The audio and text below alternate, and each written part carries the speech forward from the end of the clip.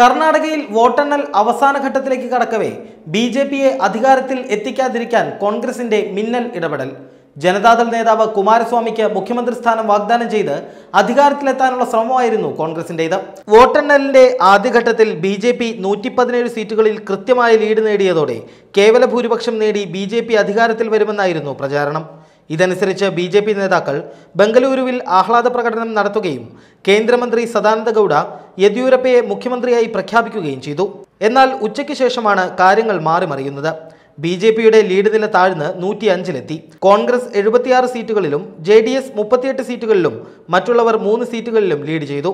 ഇതോടെയാണ് ഭരണമുറപ്പിക്കാൻ കോൺഗ്രസ് തിരക്കിട്ട നീക്കം ആരംഭിച്ചത്. കോൺഗ്രസ് നേതാവ് Ghulam Nabi ആസാദും AICC general secretary KC വേണുഗോപാലും Janata Dal നേതാവ് ദേവഗൌഡയുമായി ചർച്ചകൾ നടത്തി. ഇതിനു പിന്നാലെ സോണിയാഗാന്ധി തന്നെ ദേവഗൌഡയെ വിളിച്ചു. HD കുമാരസ്വാമിക്ക് മുഖ്യമന്ത്രി സ്ഥാനം നൽകാമെന്നായിരുന്നു കോൺഗ്രസിന്റെ പ്രധാന വാഗ്ദാനം. മറ്റു മന്ത്രിമാരെ തെരഞ്ഞെടുക്കാനുള്ള അധികാരവും JDSന് നൽകി.